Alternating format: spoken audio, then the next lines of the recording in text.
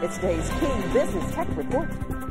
280-character limit for single tweets. It tested this in September among a select group of users. Now, Twitter says the move is designed to remove the frustration of shoehorning thoughts into 140 characters, a limitation that regularly makes for awkward grammar and creative spelling.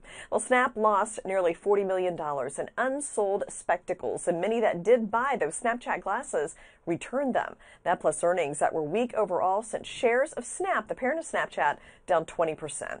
Well, the NBA, along with Time Warner and Turner Sports, announced a multi-year partnership with Intel in which the two will broadcast live NBA games in virtual reality. The partnership begins with the broadcast of the 2018 NBA All-Star Game and events. The deal with the NBA will use the technology as well as the company's VR technology to put NBA on TNT viewers courtside or to give them a bird's-eye view of the game. Well, the end of House of Cards on Netflix will cost thousands of jobs. House of Cards, which for 5 seasons has been filmed in and around Baltimore, is one of the state's biggest productions. It employs 2,000 people. Also, local small businesses like caterers and dry cleaners will lose business as well.